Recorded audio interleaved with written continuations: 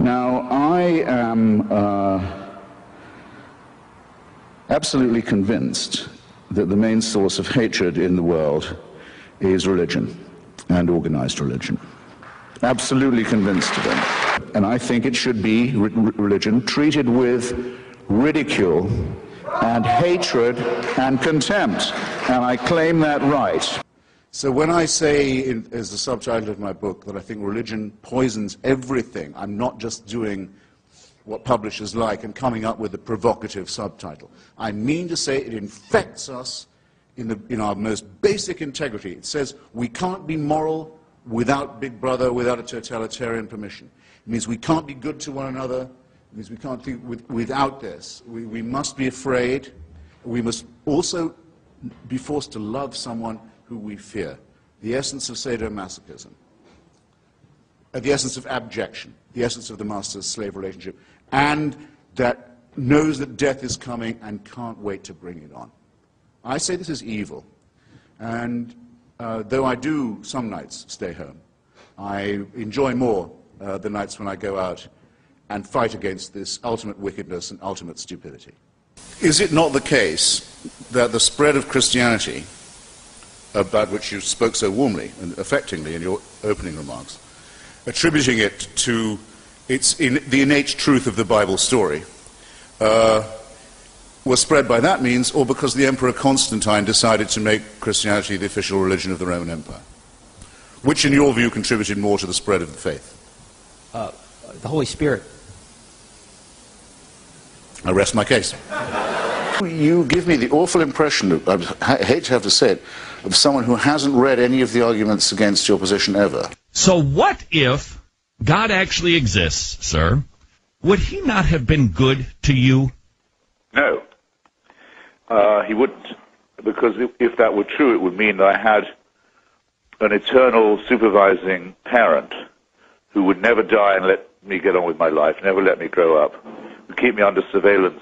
But you have, sir. And supervision every minute of my life. But you constantly have. Constantly asked me to be thanking and praising him. Yeah. I think it would that wasn't part of the scenario. It would be like living in North Korea. I think it would be a horrible outcome. Well, not sure that God is Kim Jong-il, but what if what I said is true? Well, Kim Jong-il, he has a different opinion. Let's say that the consensus is that our species, we being the higher primates, Homo sapiens, has been on the planet for at least 100,000 years. In order to be a Christian, you have to believe that for 98,000 years, our species suffered and died, most of its children dying in childbirth, most other people having a life expectancy of about 25, dying of their teeth, famine, struggle, bitterness, war, suffering, misery, all of that. For 98,000 years, heaven watches it with complete indifference. And then 2,000 years ago thinks, that's enough of that. It's time to intervene. The best way to do this would be by condemning someone to a human sacrifice somewhere in the less literate parts of the Middle East. Let's appeal to the Chinese, for example, where people can read and study evidence and have a civilization. Let's go to the desert and have another revelation there. This is nonsense. It can't be believed by a thinking person. If it was true, it would have two further implications. It would have to mean that the designer of this plan was unbelievably lazy and inept, or unbelievably callous and cruel and indifferent and capricious. And that is the case with every argument for design and every argument for revelation and intervention that has ever been made. All of this could be part of a plan. There is no way an atheist can prove it's not. But it's some plan, isn't it, with mass destruction, pitiless extermination, annihilation going on all the time, and all of this set in motion on a scale that's absolutely beyond our imagination, in order that the Pope can tell people not to jerk off. In his comment, one of the few he's made, on the institutionalization of rape and torture and maltreatment of children in Catholic institutions, he has said, it's a very severe crisis which involves us, he said, in the following: in the need for applying to these victims the most loving pastoral care. Well, I'm sorry. They've already had that. The rape and torture of children is not something to be relativized. It's not something to be excused as a few bad priests. It's the crime that cries out for punishment. It's the thing that if we were accused of on this side of the House, we would die rather than admit. And if we were guilty of it, would kill ourselves. Your view would be the same as mine, that child sacrifice is reprehensible, would it not? Did Abraham think child sacrifice was an okay idea? He obeyed God and God intervened. The ultimate question is, does God think child sacrifice, since he sent his own son to be the ultimate sacrifice? Well, he appears to be in favor of it. He does appear to be in favor of it, but in context. You and I agreed that we were not. I'm only asking. And, not scorning the three delightful children who are everything to me and who are my only chance of even a glimpse of a second life, let alone an immortal one. And I'll tell you something, if I was told to sacrifice them to prove my devotion to God, if I was told to do what all monotheists are told to do, and admire the man who said, yes, I'll gut my kid to show my love of God, I'd say, no, fuck you. What about Fräulein Freisel in Austria, whose father, unwilling to get out of the way, kept her in a dungeon where she didn't see daylight for 24 years, and came down most nights to rape and to sodomize her, often in front of the children who were the victims of the previous attacks and offenses. Imagine how she must have begged him. Imagine how she must have pleaded. Imagine for how long. Imagine how she must have prayed every day, how she must have beseeched heaven. Imagine, for 24 years, and no answer at all. Nothing. Nothing. Now, you say that's all right that she went through that, because she'll get a better deal in another life? Are you, I have to ask you, if you can be morally or ethically serious and postulate such a question? No, that had to happen, and heaven did watch it with indifference, because it knows that that score will later on be settled. So it was well worth her going through it. She'll have a better time next time. I don't see how you can look anyone in the face, or live with yourself, and say anything so hideously, wickedly immoral as that, or even imply it. There, that's my answer.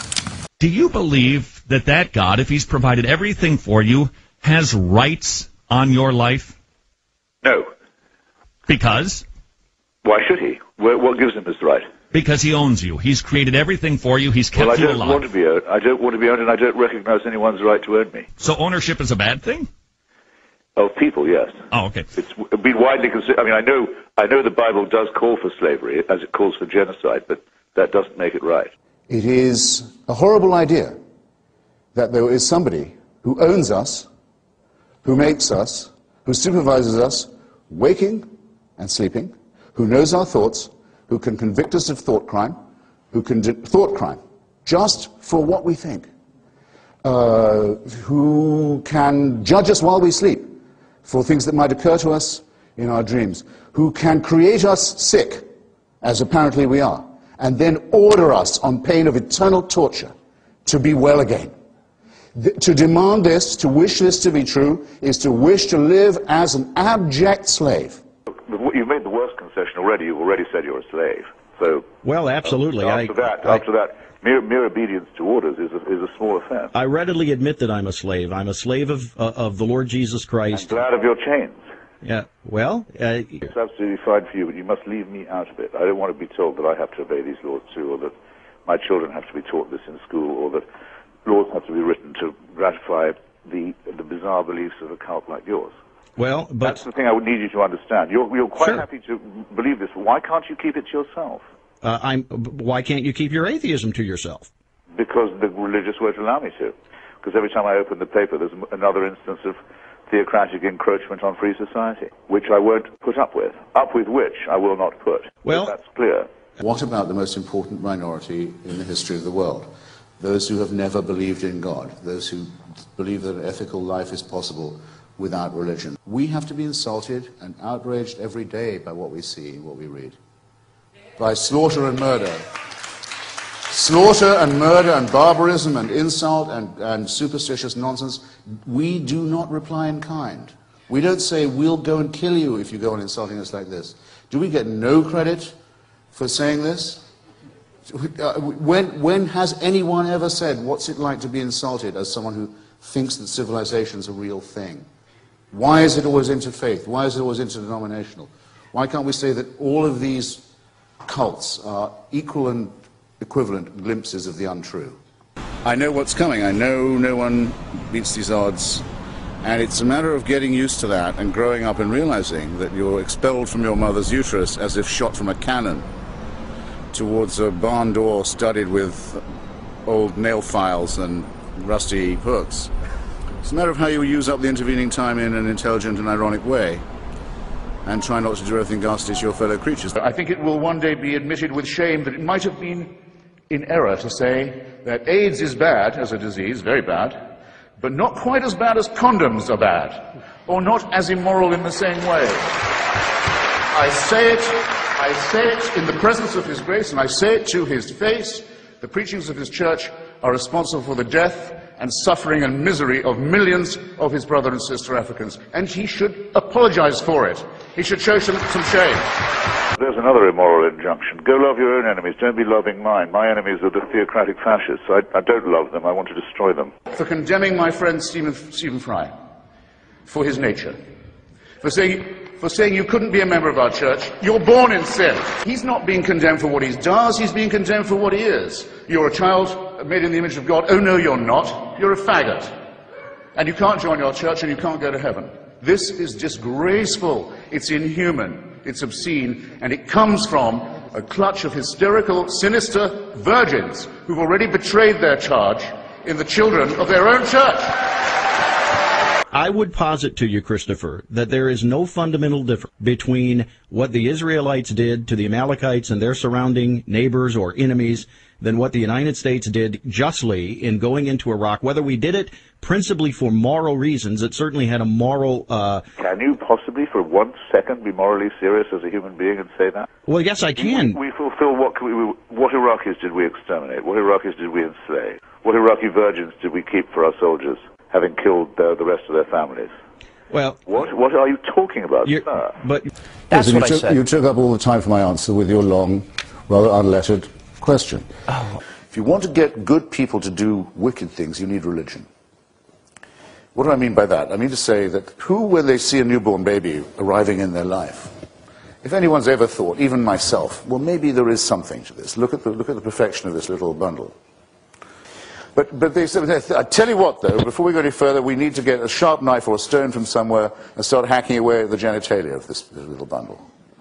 Because if we don't, we won't be doing God's will.